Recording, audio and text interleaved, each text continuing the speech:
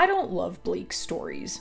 That's not to say that I don't like tragedy, but stories that acknowledge a state of suffering or despair and then stop at that and call it realism don't really jive with me. Person of Interest is a show antithetical to bleak cynicism.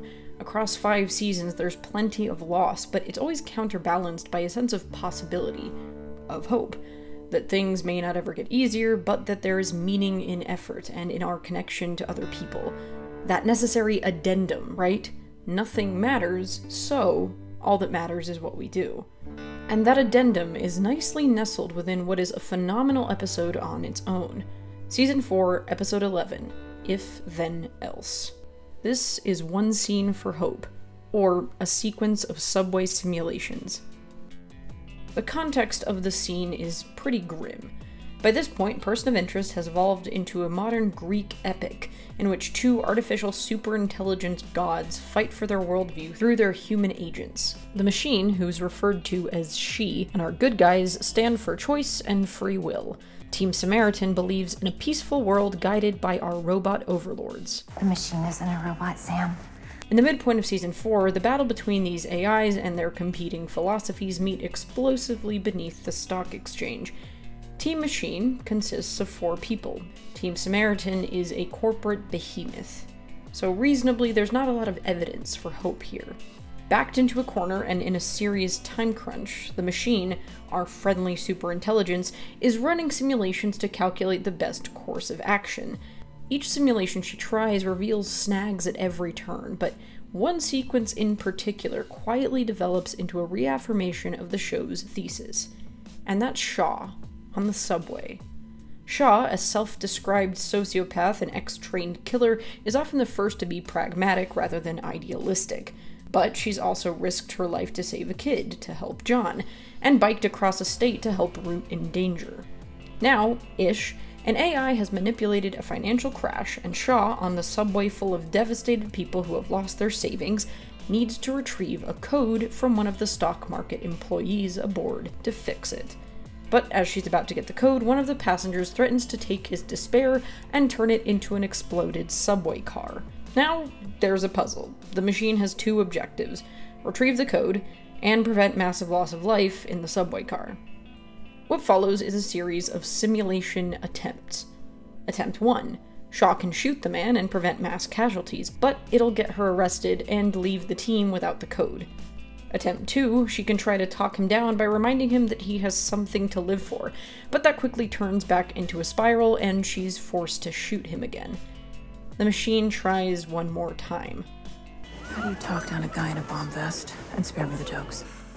Okay, well, I know a guy in the force, he had it rough. Talked about eating his gun. The one thing he said, he never felt so alone. So how did you convince him that he wasn't? Simple enough question. And the answer's been staring us in the face this entire time. They're not alone, they're in a crowded subway. What do you know about it? I know a lot of people are gonna be hurting here after today. So Shaw prompts the other passengers to share. Everyone on the subway pipes in about what they're suffering, and it's awful. I've been wiped out. I'll be lucky if I can pay my kids' tuition. If I make it out of here. My boss just lost his job today, and I got laid off too, and I got 3 kids to support. I guess I can kiss my pension goodbye. Please stop. There's not necessarily a silver lining. But finally, something works. And we get one of my favorite moments in the show. See, Gary? Life is crap. Welcome to the human race. But the good news is, you're not alone. So with Shaw as her mouthpiece, the machine tries out not just empathy, but an appeal to the shared nature of human experiences, even and especially the worst ones. And it works.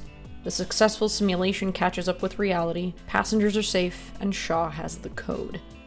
So, like I said, the prompt for this project was hope. Hope is this malleable concept that I think can easily fall into feeling a little treacly or cliche when it's over-referenced, so I'll do my best to define it my way.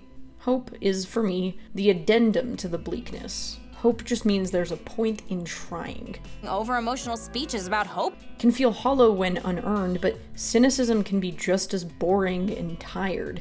Stories that start and end with, life is crap, period, are just as unrealistic as overly naive hope.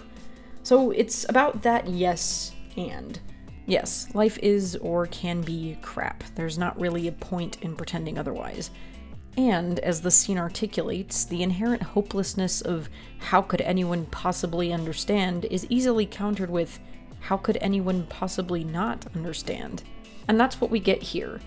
No unnecessary pessimism, nor any empty platitudes. Just a little nudge to look around.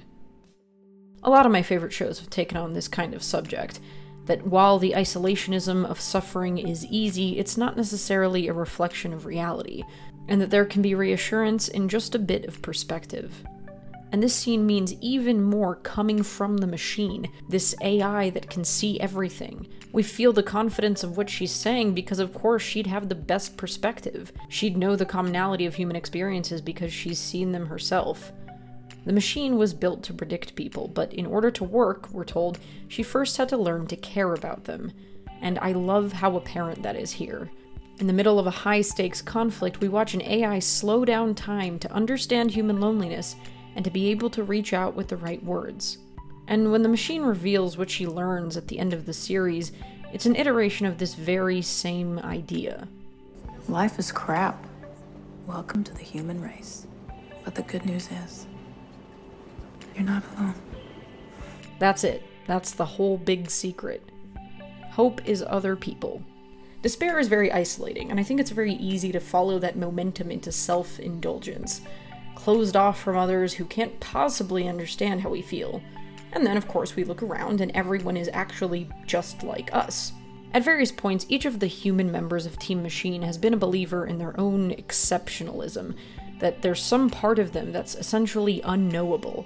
And then, by virtue of connecting with each other and the people that they help, of course, they're proved wrong. Even what feels like our darkest, messiest places aren't mysterious, uncharted territory. Most of what feels like it sets us apart is actually what deeply connects us to everyone else.